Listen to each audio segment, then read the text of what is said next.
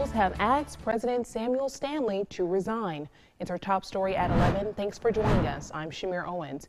The Detroit Free Press announced today that the MSU Board of Trustees has given its university president until Tuesday to resign. 6 News reporter Elena Cugino is here for you now with a breakdown. Elena? Shamir, the article by the Free Press states that President Stanley must announce his resignation by Tuesday or else he could be fired.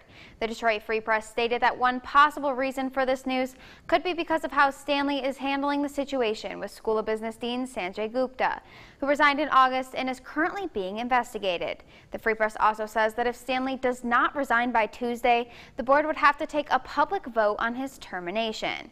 Now, we reached out to the university about these claims. A spokesperson for MSU responded saying, quote, "It is not factually accurate to say the board has given the president until Tuesday to resign.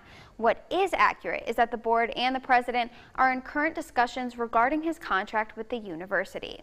The spokesperson says she has no additional comments at this time. Faculty Senate members expressed their frustrations online in a statement, saying the Board of Trustees is secretly trying to force out a third president in less than 4 years.